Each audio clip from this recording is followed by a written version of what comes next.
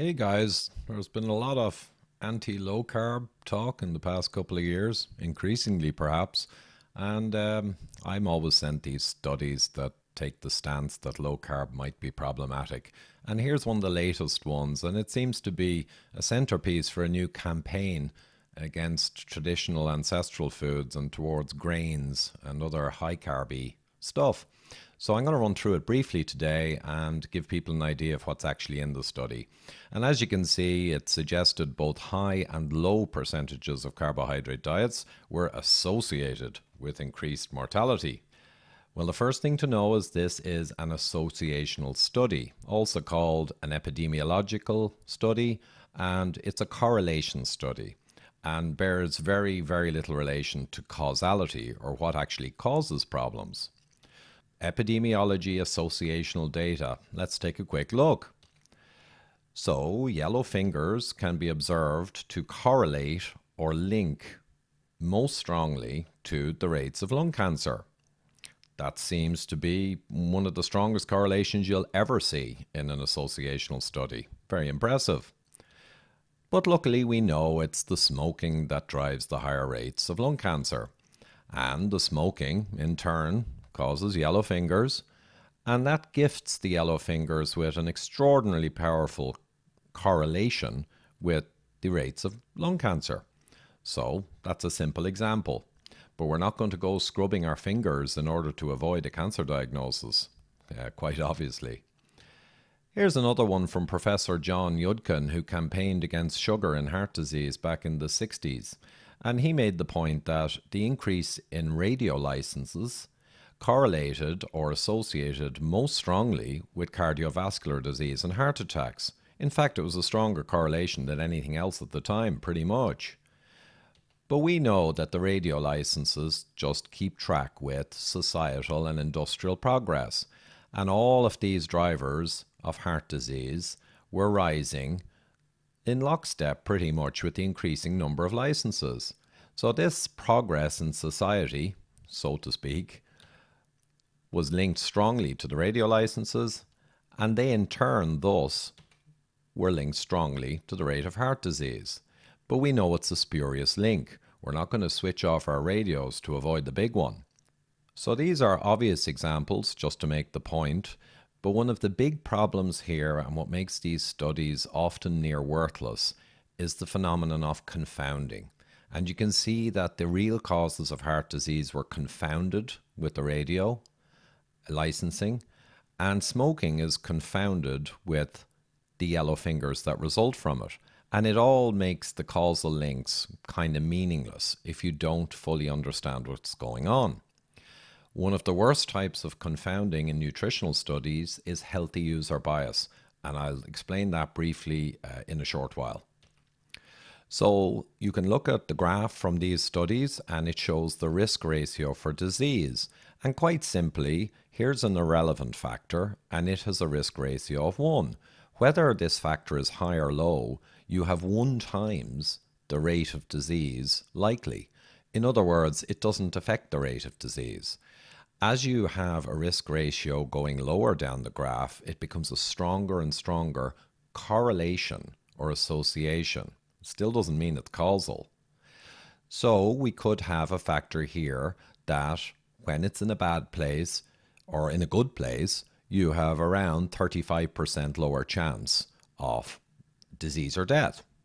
But this could easily be an irrelevant factor because it's only an association, and that's actually quite a weak association in general terms. So we'll use a traffic light system now, and we'll show that any associations up in this area are very weak and don't even have a whiff of causality about them or even hint at it. Down here, if you've got a very big risk reduction associated with a factor, down in this zone, you can begin to think of causality possibly, but you still need to go and do all the work to find out with a real experiment whether or not it's causal or confounded. And if you have a very strong reduction in risk associated with a factor, or down here in the green, you can be pretty sure you can make a good argument that it's very likely causal. And smoking and lung cancer is an example like that. 20 times the rate approximately in smokers, or around 95% lower in a non-smoker than a smoker. So this is strong. Another recent example from a study out not too long ago was a Colombian study on men who had heart attacks and looking at them over the following years to see would they have a second one and what factors were strongly linked or associated with the second heart attack. And insulin stood out head and shoulders above everything else. And here you had around an 80% plus reduction in risk of a second heart attack if your insulin was on the low end of the scale. Which makes sense because it agrees with all of the metabolic science, the insulin dysregulation, glucose dysregulation, intimately linked mechanistically to heart attacks. So this makes sense in every way, and a strong correlation. What about the red meat and cancer scare recently from the WHO? Now, they pretty much exclusively used associational data to come out with their indication that red meat could cause cancer. Possibly cause. They were careful with the wording. But what was their risk ratio? Was it strong? Well, no. It was right up at the tip top of the red zone. All right, so you got to be really careful with these kind of media broadcasts. And the study we're looking at today, carbohydrate and mortality. So did they get a strong risk ratio? Right, that was very impressive on its own, even with no proper experimental or other data. Well, no. It's around 20% reduction, roughly speaking, right in the red zone. So huge pinch of salt immediately required. Looking a little closer at the study data, and these are approximate figures or medians of the 5 different groups of varying carbohydrate intake. We've got what they would suppose is quite high up here, all the way down to what would be the very lowest fifth of the population. Now, as you can see, hold on a minute. This is not a low carbohydrate diet. A low carbohydrate diet is very well put together and is generally around 20% carbohydrate or even much lower. And it is very important to carefully do a low carbohydrate diet at the right level because if you're up at 37 or 40% of carbohydrate, then eating lots of even healthy fats, that combination is not ideal. So this is not a low-carb diet, obviously. The other thing to note is that none of these people actually went on a diet, well-formulated or otherwise. These people just filled in a couple of questionnaires 25 years ago on what they seemed to be eating at the time, as they could recall. This is no experiment, this is just associational. So we're going to talk now a little about healthy user bias. And the situation when this study was started back in the 80s and into the early 90s, when they filled out the questionnaires, all the people were hearing a lot of messages about what was healthy and what would give you longevity and lack of disease. And it was megaphone stuff from all the authorities. And what it was this kind of thing. Lower fat, more plants, whole grains, base of the food pyramid, complex carbs, get them up. Get them up. More vegetables, less meat and fats and eggs and all those things. So this was the clarion call to the people. And what did the people do? Well, it depends on the individual. The individuals who chose to disregard the advice and couldn't care less went ahead and didn't go to higher complex carbs.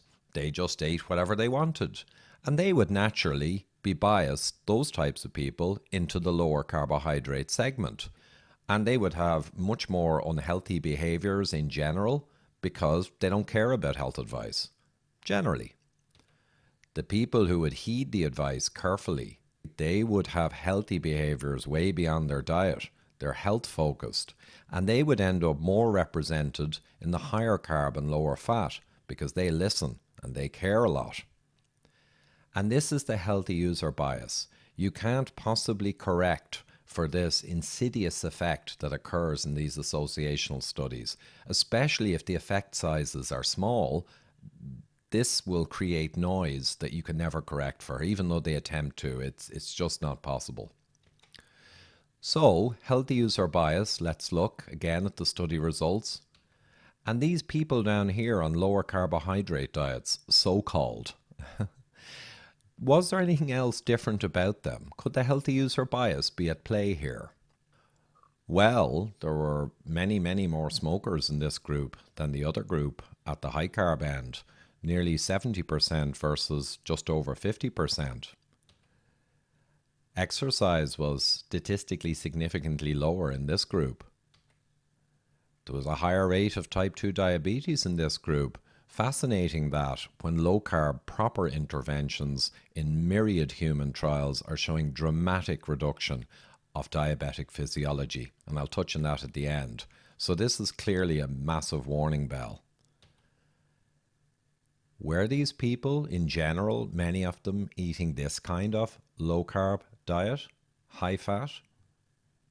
This is the problem. So the healthy user bias alone, and there are many other problems, could take this data and apparent trend and easily, we don't know where it really is, but easily it could do things like this if you could fully, properly correct for it. And you could get a very different trend. But the effect sizes are so small in any case that we're dealing here in the world of noise. So there are many other reasons why this paper, you cannot change anything in your life based on it. One is food frequency questionnaires. So these people in the late 80s and early 90s just twice put down on sheets like this what they thought they ate in the previous period. And that was it then. Everyone walked away for 20 years and came back to see how they were doing 20 years later. So there are publications on the serious problems with this methodology. In general, observational studies are causing an enormous problem in the world. A huge percentage of observational study outcomes are not replicated when you actually do an experiment and you do the proper science, right? So this paper is a good one to read, which touches on many of the issues. So a terrible track record there with many, many big mistakes when observational data turned out to not at all be what it seemed to be, for the reasons I've described and more. The other thing is, of course, it makes no evolutionary sense. We evolved as hunter-gatherers. In Northern Europe for hundreds of thousands of years, there was very little carb. Our machines are designed around certain diets. It makes no sense that being slightly lower in carbohydrate, right, would have an impact on mortality. Quite the opposite. And most importantly, there are many, many human trials and real mechanistic science which show lowering carbohydrate, particularly refined carbs and sugars, can have huge benefits, especially for people with metabolic disease. So Virta's clinical trial I'm showing here is just one of the most recent. And it's published, peer-reviewed, and you can see there the dramatic improvements in so many biomarkers of health. And these people were type 2 diabetic, but they're a great test case for the inherent health of an approach. And Virta used a very low-carb ketogenic approach, which of course was properly formulated and was an intervention, not an associational study. This is the real deal. But the work of Professors Volek and Finney as well, and countless other great researchers doing lower carb, healthy fat diets in humans, are showing across the board pretty much improvements in all metabolic biomarkers. And you may think, well, trials on people who have a diabetes issue or diabetic physiology, that's not the same as a diet tried on a normal, healthy human.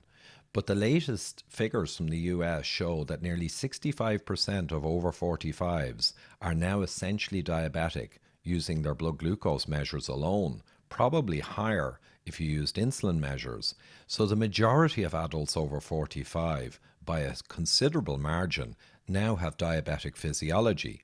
So the broad diets we should be recommending should actually in general be for the people who really need to change their diet because they have issues. And as I say, the majority at this point in the US. So I could go on, but people who know me know I really don't like talking, so I think I'll wrap it up there. But don't forget to subscribe if you want more science and interpretation of scientific papers that are in the media, and indeed many other topics around metabolic health demystified and explained. The book's there as well if you want to get the full lowdown on achieving health and longevity.